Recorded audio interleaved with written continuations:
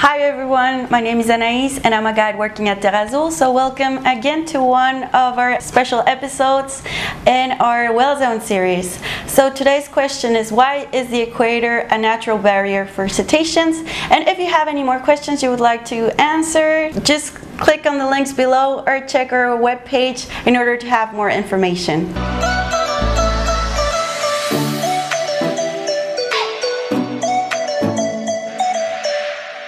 So ocean processes like water temperature, salinity, depth, topography of the sea bottom, climate change, food distribution, and food abundance have a great impact on marine organisms and their migration. Among cetaceans, baleen whales can be found all over our oceans worldwide. They travel and participate in migrations in order to feed and also in order to give birth.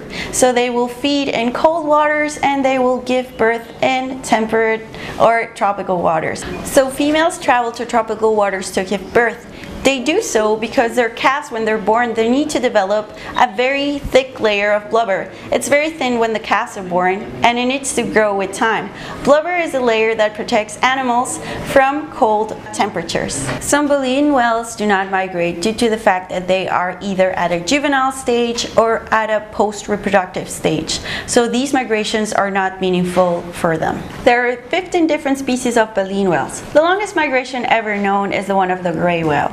They can travel up to 14,000 miles from the Sea of Okhotsk to the Baja Peninsula in Mexico. Some species migrate shorter distances. For example, Bryde's whales only migrate from temperate waters to the equator. The equatorial front is a boundary line just north of the equator, between the equatorial surface water of the equatorial cold tongue and the warm tropical surface water to the north. So to answer our questions, northern and southern populations of the same species of whales do not meet due to seasonal changes in the northern and southern hemisphere.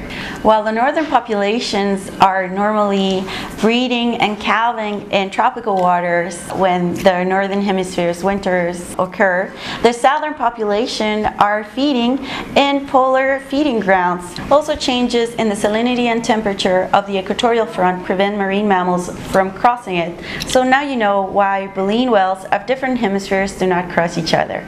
So just like always, at every end of our videos, we give a few tips in order to reduce plastic consumption. So here they go.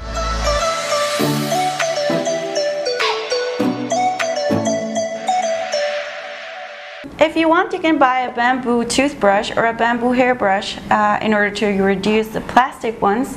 And you can also try to shop in bulk to reduce packaging. Use a menstrual cup instead of tampons. Try to use quality products that you can reuse and reuse, for example, sandals. So thank you so much for watching. I hope you really enjoyed this educational video. And if you want to see more of our educational videos, please check the links below and don't forget to subscribe. Thank you.